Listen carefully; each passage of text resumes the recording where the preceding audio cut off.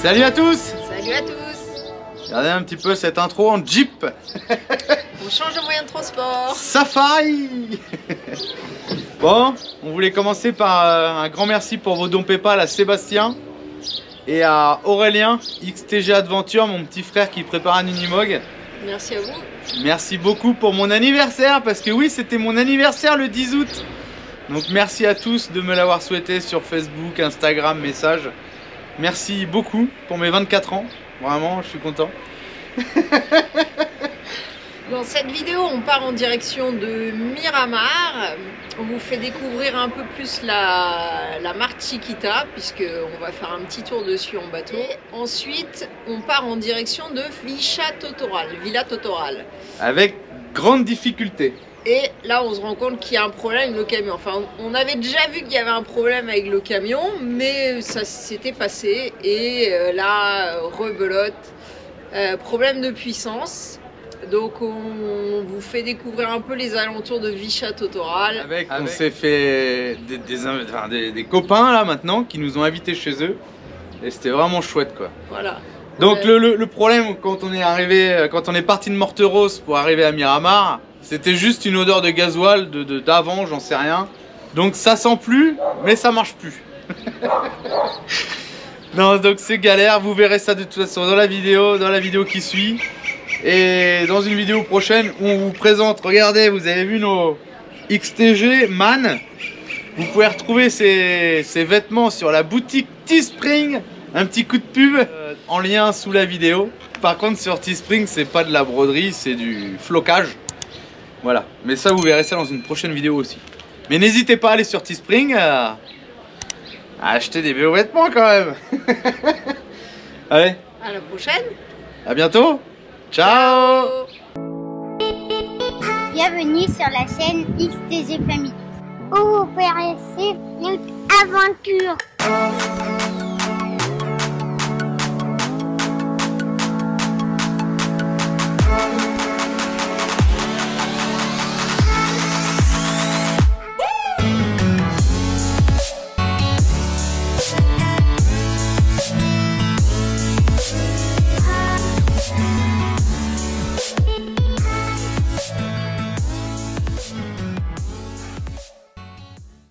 Bon, il y a un petit peu moins d'ambiance qu'il y a 7 mois.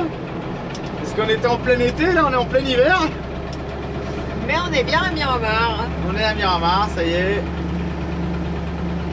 On va aller se faire un petit resto de Nutria. S'il est ouvert, s'il est fermé, bah tant pis, hein. Je vous ferai à manger. Non, ça fait plaisir. Alors on va où? On va faire un petit tour sur la marque Chiquita. Oui, parce que la dernière fois il n'y avait pas à cause du Covid. Donc là on va aller faire un petit tour de bateau. Je me trouve engoncé. Moi un peu aussi. Ouais, je suis un peu engoncé là dans ce gilet qui m'a l'air tout petit. Je sais même pas s'il va tenir mon poids. 150 kilos. Ah bah c'est bon, j'ai de la marge. J'ai 100 kilos de marge. Genre. Allez, on se prépare, on va aller en bateau. Allez, on y va. Bienvenidos a todos. Ya arrancamos, ¿eh? No hay vuelta atrás, no hay arrepentimiento. Es el flamenco juvenil que cuando nace el flamenco parecen grises con negro. Ahí también es que se ve el color ahora. Más tranqui el colorcito. Yo no tengo para darte un beso, pero sí puedo darte mis besos. Para sacarte yo tengo poquito, pero es gratis bailarte un beso. Voilà, une balade en bateau, ça se transforme en discothèque. On voit pas ça ailleurs, hein. Il n'y a qu'ici je crois. Et c'était rigolo parce que le gars il a demandé d'où on venait, donc on a dit français et ils ont tous applaudi. Alors vous verrez pas vraiment, mais toute la ligne là qui est blanche, rosée, c'est des flamants roses. Il y a 400 000 flamants roses ici avec 4 espèces différentes. Je sais pas si vous voyez quelque part par là. Il y a un flamant rose bébé, il est encore un peu gris. Et ils prennent leur couleur à 4-5 ans et ça dépend aussi de leur alimentation. Les flamants roses s'accumulent sur cette berge où se trouve la sortie d'une rivière. Ils ne mangent pas de poissons, seulement des algues, des micro-organismes et des crustacés qu'on trouve dans l'eau saumâtre qui contribuent à leur couleur. La salinité de la mare Chiquita varie de 25 g à 360 g de sel par litre d'eau. Pourquoi la mare Chiquita est-elle salée? C'est un lac fermé, sans communication avec la mer. De fait, l'eau ne s'évacue qu'à travers l'évaporation et la partie minérale et le sel s'accumulent dans le temps. La salinité de la mare Chiquita est proportionnelle à son niveau d'eau. Plus le niveau d'eau est élevé, plus la salinité est faible et inversement.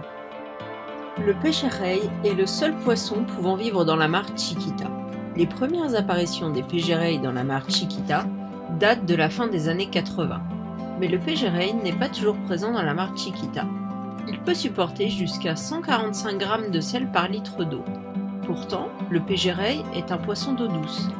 Il vient des rivières et s'installe dans la mare Chiquita seulement quand la salinité est inférieure à 145 g de sel par litre d'eau. Sinon, il retourne dans les rivières. L'océan, lui, varie entre 25 et 35 g de sel par litre d'eau.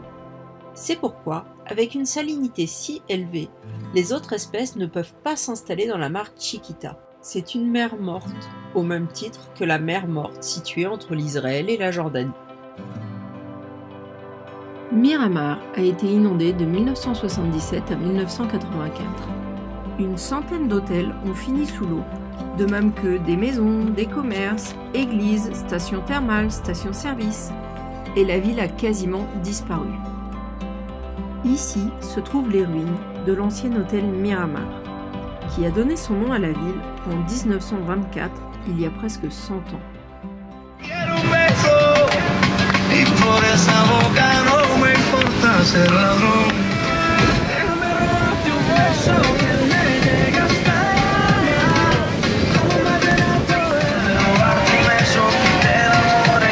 Bueno, dicho todo esto, muchísimas gracias a todos por su atención. Bravo por ustedes también. Bien, gracias y nos pueden recomendar, ¿no? Si les ha gustado las excursiones de Estrella Azul. ¿Sí?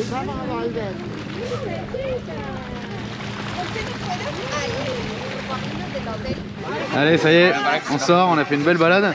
Il y a quand même un Yamaha 150 chevaux, regardez le sel un peu là. Ok, non, c'était vraiment sympa. Ouais. Et le pilote de la lancha? Estrella Azul. Estrella Azul, ¿sí? Allez, alors il y a 3 postes différents, 4. Et en fait, alors les autres on connaît pas, mais en tout cas on peut vous dire que Estrella Azul, il est pas mal. Surtout il nous a fait un tarif. Donc ça, c'est pas mal. Allez, on va rendre les gilets. Et puis voilà, si vous avez envie de faire un tour de bateau, venez ici.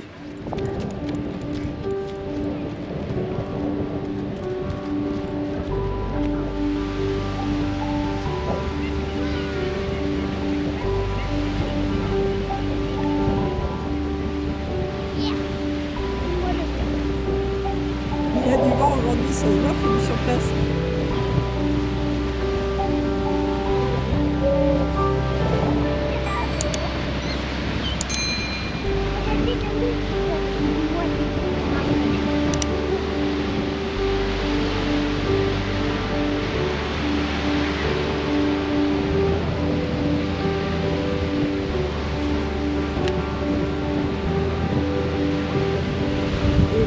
C'est l'ancien tank d'eau d'un des hôtels qui a été submergé.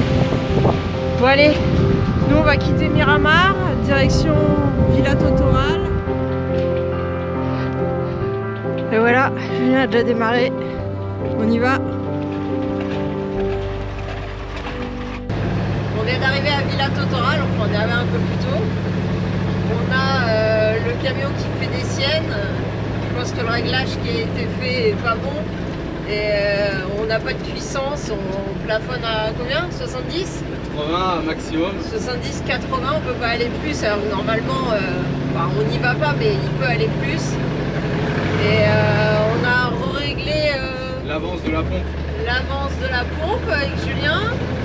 Et là, le gars qui était venu nous voir de Cordoba nous amène chez lui, à sa maison à Villa Totoral. On va aller se poser là-bas. Et on va essayer de trouver un garage après. Donc on est en route vers chez lui, on le suit, il est en moto. On slalom entre les arbres, histoire de ne pas tout arracher.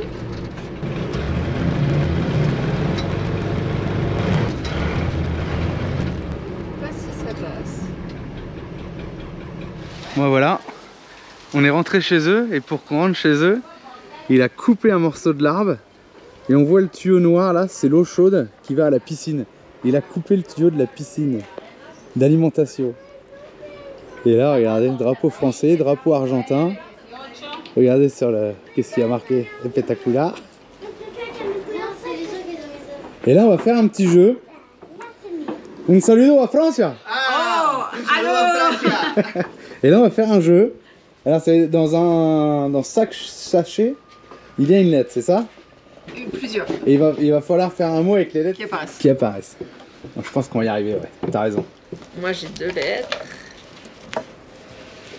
Wow. Il est joli ton nom.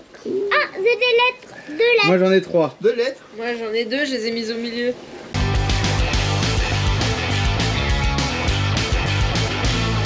C'est bien.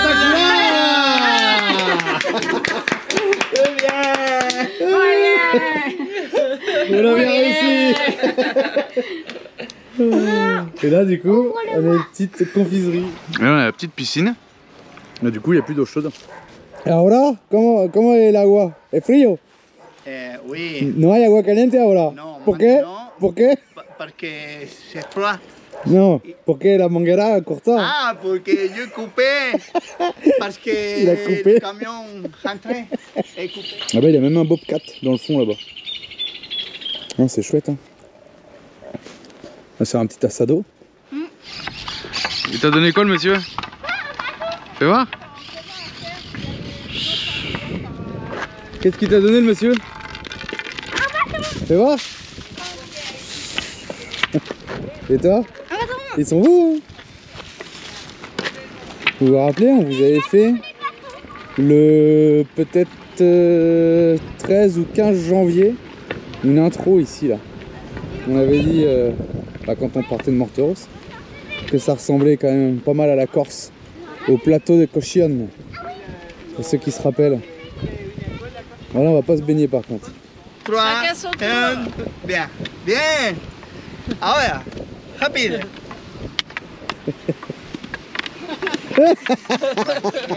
Regardez les maisons là-bas, comment ils sont tranquilles. Bon, ils sont pas tranquilles parce qu'il y a toujours du monde, mais elles sont vraiment belles, hein. Et la dernière fois, on n'avait pas osé passer par là pour aller voir qu'est-ce que là-haut, la tête. Et en fait, il nous a dit, on passe par là. Moi, c'est complètement C'est très difficile. C'est bien. Sí. Hasta yo tengo.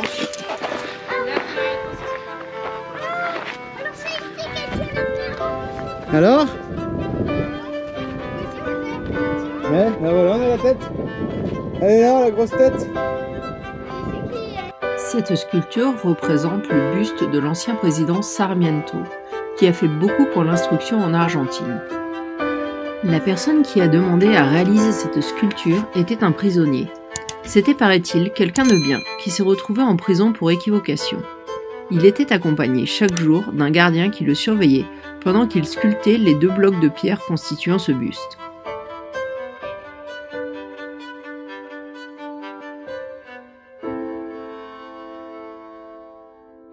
Non. Ah, comme L'Argentina. Sí. Espectacular. Ah, espectacular.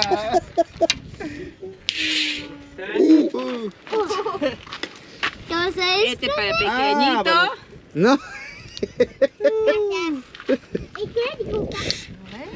C'est très bonne idée. Hein? Si, ma balle. Allez, tiens à la tête. Allez, regardez un petit peu si on n'est pas bien. Venga, chicos. Allez, vite. A brindar. Acá, acá. Sí.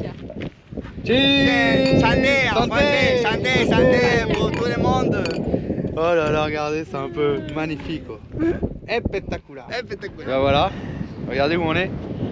On est sur la tête. Enfin, non, à côté de la tête. Sur les épaules, on est. On est bien là. Hein. Là, il y a une belle vue. Hein. Sarmiento. Et demain, on va là-bas, sur la petite colline. Alors Manon? Allez, c'est un petit tour en ville là. Et là on est dans le magasin de sa mère. Qui aille? Perkins, 6 cilindros. Pour ton camion. Pourquoi il y a eu le moteur à Il est neuf. Bon, voilà, vous ne voyez pas, mais on rentre à la nuit. Il fait froid. On n'a pas de manteau. Et là on retourne et Marie elle est en train d'expliquer la recette de la tartiflette. Et là on retourne chez eux là. On a fait 4 km. Je vais vous filmer Alex discrètement, c'est trop rigolo comment il parle français et espagnol mélangé. Sí.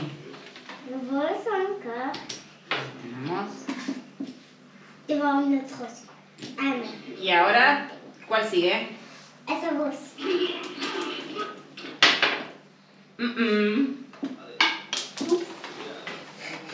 Verás quelques différents cas. Attendez.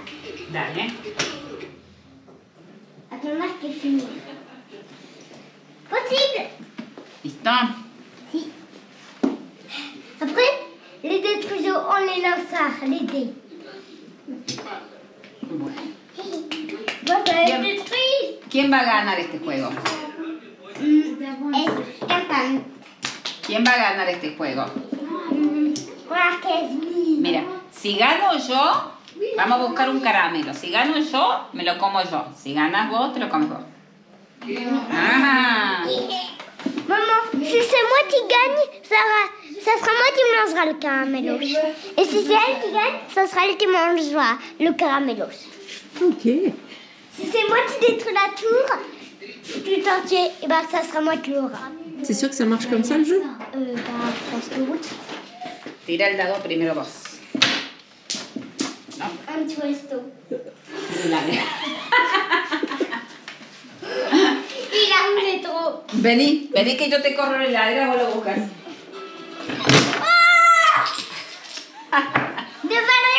Mira, ¿de quién es el caramelo? No le tengo. No le tengo. Es para mí. Para mí ahora el caramelo. Vamos a buscar, busco otro para armamos de nuevo. Y après le tengo. No sé, vos perdiste. Ouais, on se fait un petit assado. Là on a des petites patates. Je sais pas. C'est la première fois qu'on en fait un gars. Voilà, si. À manger.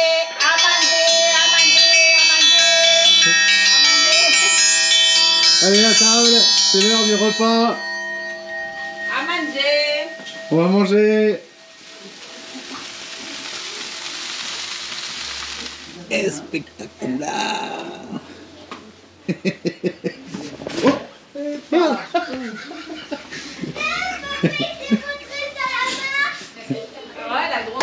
Petite bouteille de gibier. À manger. Oh, il fait chaud là. Qu'est-ce que tu fais, Alex? Rien. Mais en fait, ça les sépare en deux et ils ont de l'autre côté pour leurs enfants. Tranquille? Tranquille? Hypnotisé, ouais. Hypnotisé. Qu'est-ce que vous préparez là? Une salade Sí. de tomates et des œufs. Ah si? Es creación, Marie. Moi j'ai épluché les œufs. Et alors? Fatigué? Non. Si. Allez, aujourd'hui on monte à la croix. Toujours en crocs, Manon. Eh, crocs neuves, attention. Les véritables. Les véritables. Et Alex, il a perdu sa crocs.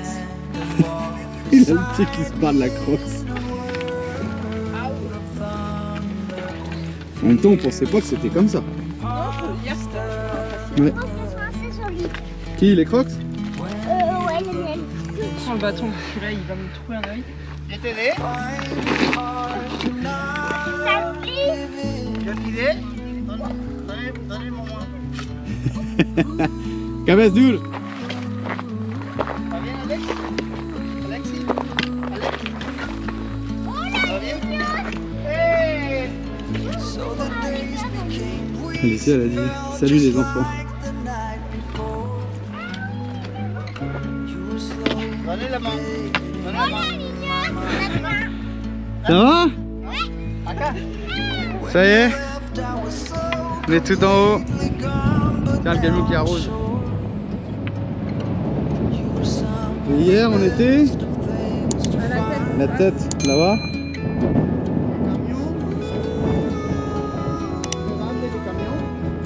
Il est là. Aïe. Elle camionne. Ah si, XTGFAMILY, on est là. Alex, regarde-moi. Qu'est-ce qui t'est arrivé tout à l'heure? Et ben, nous je connais sur la marque. La Mais grande venez marque. voir. La deuxième marque. Encore une bosse pour Alex. Et hier, qu'est-ce que tu t'es fait? Hier, il s'est vautré. Ouais. Et c'était quand on était tout au bout de la terre. Ah bon? Et avec ce monsieur. Et la dame qui est elle a encore la maison. Non, Monsieur Bobo. Ah bah, parce que toi t'es Monsieur Bobo. Est-ce qu'il paraît que tu l'as un peu aidé à s'exploser le front? Non. Non? Et voilà, en plein hiver, on mange dehors. Comme ça l'Argentine. Les empanadas. Elle de carne salada et elle con un poquito de limon. Vous n'allez pas nous croire. On a refait passer encore 2 câbles derrière le frigo et derrière la cuisine. Alors cette fois-ci, on a renlevé la grille et c'était beaucoup plus facile. Donc on a ramené un câble dans la chambre des filles. Je vais acheter une prise allume-cigare pour ramener du 12 volts pour un lecteur DVD dans la chambre des filles. Parce que c'était que du 24. Et un autre câble qui va servir, je vous en dirai un peu plus ou je vous le dis maintenant. J'ai acheté aussi un interrupteur qui va arriver et je vais mettre un interrupteur dans la cellule avec une sirène à l'extérieur. Mais ça on verra ça plus tard. Donc là je passe les câbles, c'est pareil, on a réussi à en repasser un là en guide. Mais là il me manque du câble donc on va aller le chercher avec Pedro là, il va m'emmener. Parce que du coup il faut qu'on aille faire des courses, donc en même temps on va aller acheter un bout de câble. Et c'était beaucoup plus facile ici parce que bah, comme Manino en fait, il a une aiguille, donc nickel, avec l'aiguille, et il avait une scie cloche de 30, et j'ai regardé sur internet, les prises allume-cigare font 28,4 mm. Donc il avait une scie cloche, donc c'était beaucoup plus facile. Et là on va remettre la grille. Allez, silicone. Allez, on part avec la gringa, Madine Argentine. C'est très argentine avec un moteur 2 chevaux. Un moteur de 2 chevaux, et tout en fibre. Allez, on y va. C'est parti. Pas de direction hydraulique. Non. Pas de frenos de aire. Ah, non, pas, non. Pas de technologie. Moteur. Oui. Moteur. Moteur de la 2 chevaux. Calefacción. Automatique de la 2 chevaux. Et les calefactions du moteur qui rentre à la manguera. Oui. Et c'est un petit pick-up. Et là, regardez, vous avez un petit bouton là-bas au pied. Un peu comme l'arrêt moteur du moteur, du camion. Et en fait, c'est pour mettre plein phare ou phare. Original, la auto. Oui, oui, oui. Et là, à la base, il y avait un bouton pour démarrer. Et là, il y a une carte électronique comme les voitures d'aujourd'hui en fait. Original. Original, on va vous montrer tout à l'heure. Allez, on repart en Citroën.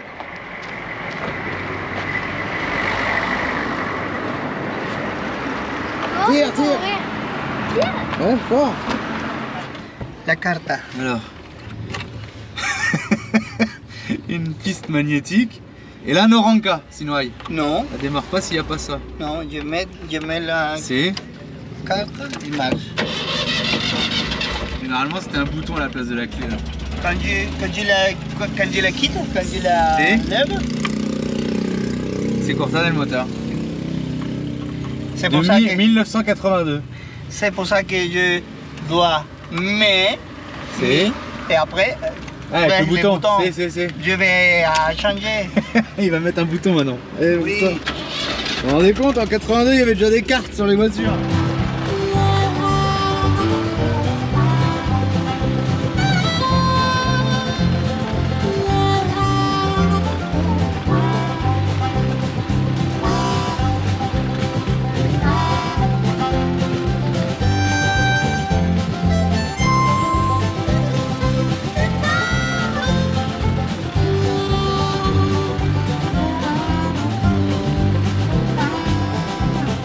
Regardez, petit moteur de 2 chevaux.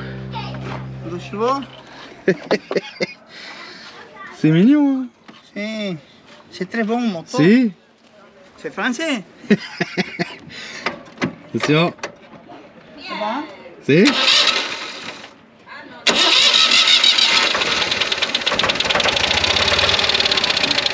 On reconnaît bien le bruit de la 2 chevaux, hein.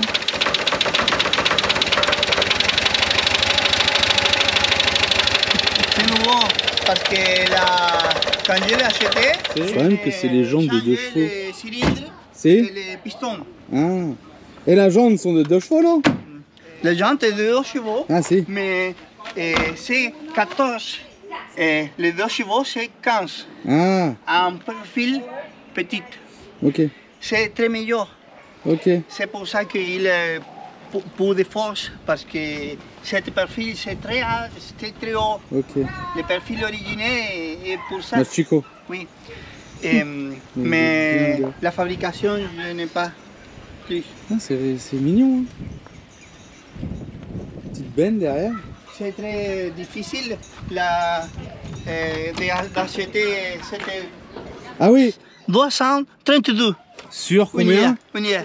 La totalité de la construction, je crois que soit 300 unités. Ah, il y en a 300. Et là, c'est le numéro 232. Et après, de la fabrication de 300 de cette unité qui s'appelle Gringa, Si. et ils ont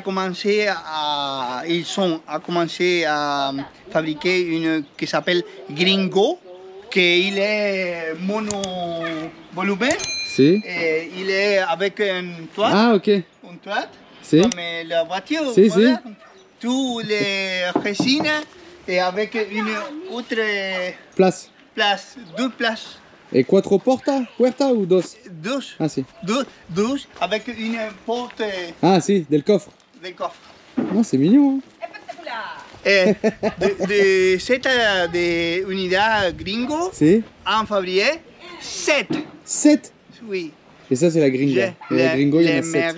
Je l'aimerais. Trouver une. Oui, Oui. oui, mais c'est très difficile. Alors, qu'est-ce que ça fait les Indiens là?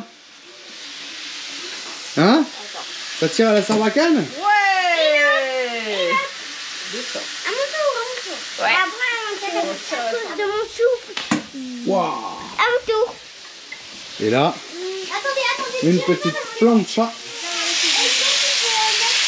Espectaculaire. Oui. Azul. Vise bien tout seul. Oh, t'as craché dedans, j'ai entendu. Oh. À moi. Ah, pas moi. Ah, ce moment. Mais moi, j'en aurais plus.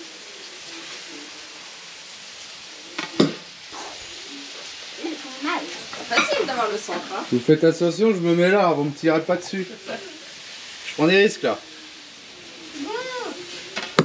Ouh. On est chez les amis. On vient de changer les filtres à gasoil. J'ai nettoyé le pré-filtre. D'ailleurs, on avait tout nettoyé, le réservoir, tout, et le pré-filtre c'était, alors pas le filtre en lui-même était crade, mais le fond du bocal en fait, il y avait plein de dépôts. On a regardé des dieselistes.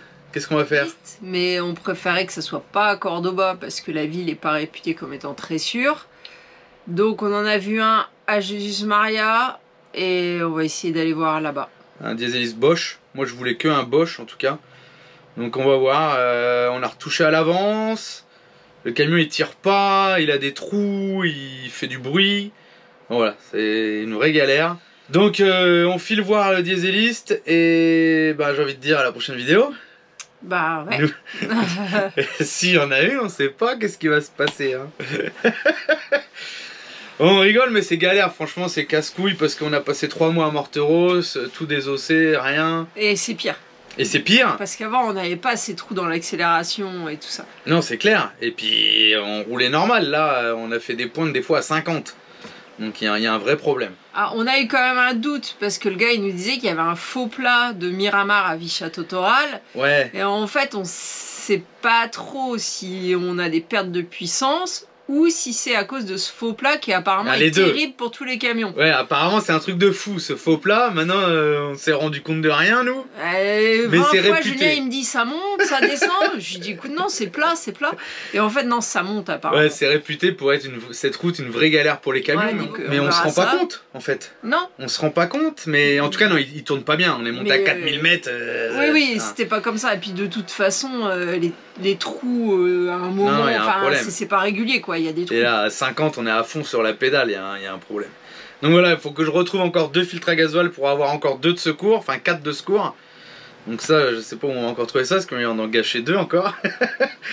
Mais bon, on sait, on prend le gasoil le moins cher, on sait que c'est voilà, c'est pas de la bonne qualité. Ça serait pareil avec l'autre. Après, le camion peut tout avaler, mais ça peut aussi expliquer des choses. Ouais, c'est chiant quoi, pour finalement en venir à bout de, voilà, de ce que je voulais faire depuis Mendoza il y a 4 mois. Démonter la pompe à injection et voir les compressions, comme vous nous dites tous aussi dans les commentaires.